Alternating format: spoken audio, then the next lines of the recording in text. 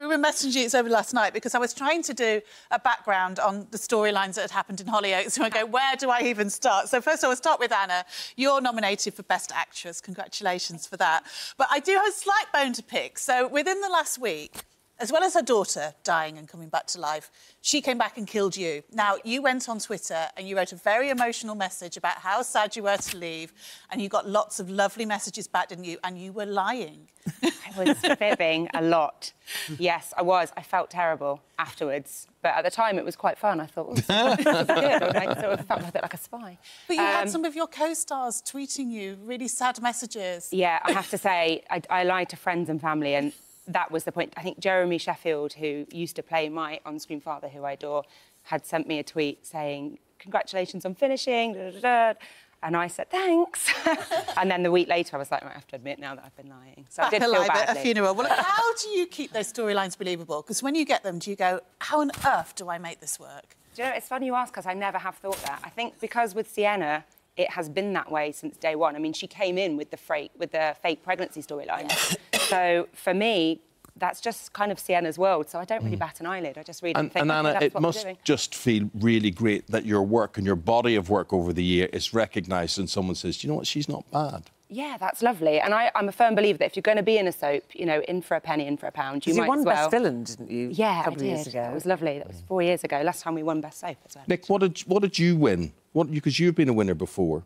I won the Best Achievement Award. A lifetime achievement. Just for being there forever. That's brilliant. But you're nominated. Is it Best Scene? Yes, you're part of Scott's Suicide. This thing I love about Hollyoaks, amongst the bonkers stuff, you do the serious stuff so well as a soap. So you're involved in the Scott's Suicide storyline as well. I mean, how important is it for Hollyoaks to tell these sort of stories? No, it's very important, because anything like controversial or near the mark, which we quite often do, you know, it sort of raises awareness and gets people talking. And Ross, who is fantastic in that, by the way, and please vote for him, he'll tell you, we meet with sufferers of depression and people like with the self-harming episode, and they'll tell you the minute you do start talking to people is when you start getting better, you know what I mean? And male suicide is a huge subject, isn't it? It's very much in the news. And so it's important. It is important to raise awareness, and hopefully we're doing our little bit. Well, that was Ross Adams, of course. He's up for Best Scene and Best Storyline. And he's brilliant. And what about Tony? I mean, we saw last night on screen, we know his daughter, Dee Dee, is ill. I mean, what's happening Tony's there? in the wards as well. His daughter's suffering from encephalitis. So, of course, the character Stephanie Davis, we've heard she is returning to the soap as Sinead. Now, Sinead and Tony had a little bit of a They fling. did. Hopefully they won't do that again, because him and Diane, who's obviously her mother, they're in a good place again. So, but you never can tell when she's coming back. She's started filming back yet? She doesn't start till August, I believe. So yeah. So how many years have you been definitely. on Hollyoaks, Tony? 22 now. Yeah. 22. Yeah. Amazing. Started in 1995. Yeah. It's flown by though. I mean, it really doesn't feel that long. Well, Chelsea, they're saying this summer is the summer of the McQueens. Yes. Yes. And I can't wait. I think there's a lot of fun coming up.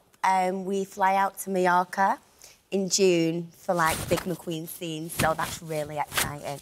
It's also Jen Metcalf's first scenes back after maternity, so, yeah. Well, you, of course, have just returned from maternity as well. Yes. You've got a Hollyoaks nursery now for all these babies coming. So it's perfect. She's always near me, so we always... Oh, there's your little girl, Yeah, there she is. So how are you finding the whole motherhood, juggling work? Oh, wow. Yeah. Where do I start? I mean, it's hard work, but it's completely worth it. My life has just changed for the better, and what an achievement going out and working every day for her future. So, yeah, it's amazing. Yes, there's different reasons you're working then, isn't it? In the family. Yeah, definitely. Yeah.